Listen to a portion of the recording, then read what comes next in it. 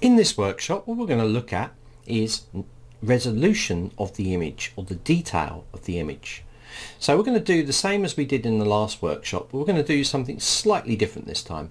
We're going to go over to the tool and we're going to go and add the sphere 3D. We're going to drag this out and we're going to come across to edit.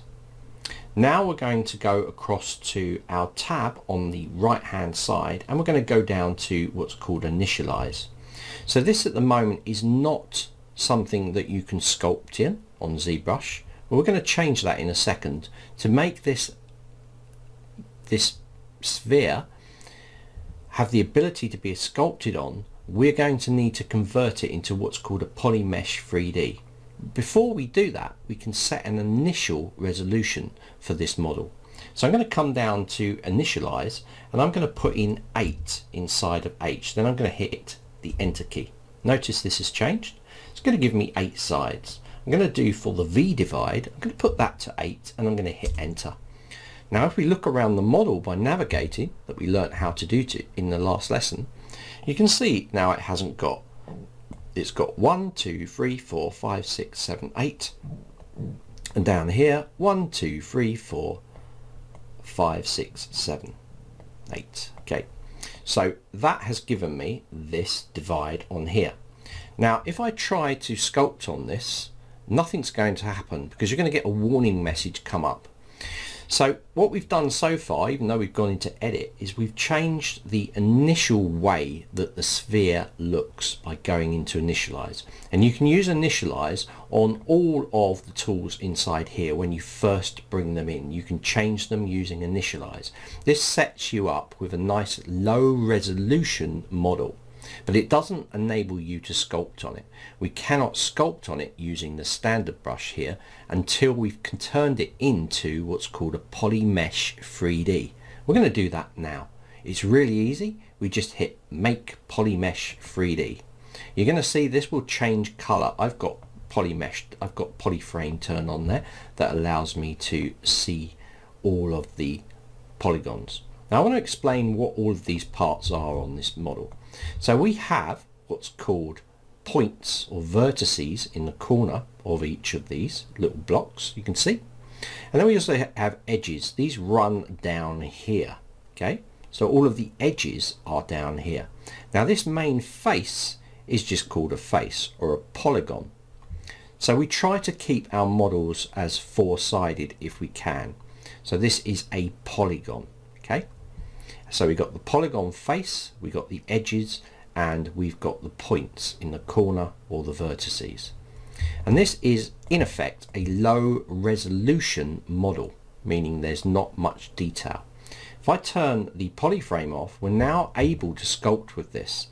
So if I make my brush size bigger by coming up here, I can actually start to sculpt. But you're going to notice that we haven't got much detail. So when I do sculpt, it goes and looks a little bit weird. So we need to put more resolution into this model. Okay, this is really important that we put more resolution into the model. So I'm going to leave the polyframe off. I've just turned fill off here as well, and we're going to just add resolution, and then we're able to use all of our brushes that we have access to down here. There's loads of brushes to use. So let's add more resolution into it. So once you've made it a polymesh 3D, we're going to come down to the geometry and we are going to click in here divide. Now when I hit divide, watch what happens to the model. Straight away we have more faces, and if you look at our polyframe, it's actually divided it in 4. So that face has now got 4 polygons inside it. So every time you divide here, you go up by a factor of 4. So if I was to divide again, you're going to see I'll have even more. Now if I turn this off and back on again, you can see all of those polygons in there and all of those faces. So we're adding more detail. But the beauty of this is we can come back down through these levels using this geometry. So I still have a low resolution model, but I'm adding more detail into it. So now, because I have a more resolution on my model, when I use something like the standard brush here and I change that draw size down, I can actually start to sculpt properly on the model. You see? Now let's go up really high. Let's divide it again, again, and again, and one more time. So I'm up to 7. So if I now go and start to sculpt on this, I'm going to get a much better, more sculptural effect. Now remember, I can still come down through these and come back up again through the resolutions. So I can go through those resolutions, and I can even sculpt at those resolutions and then move it back through. So I have control of going up and down what's called my subdivision levels. And so this is the principle of adding detail into ZBrush. We have a low resolution model and we can create high resolution mesh to be able to sculpt and give us really clean effects on the model. So play around with this now at the high resolution by playing around with the different brushes. We're going to look at those later, but this is the understanding of how ZBrush works. So we add different levels.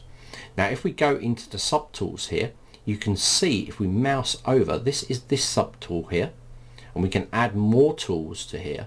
So we're going to talk about these later, but if I mouse over this for now, you're going to see some information appear down here, and it says polys 212,992 polygons, and it says points 212,994 points, and this is how many polygons or these we have on the surface now.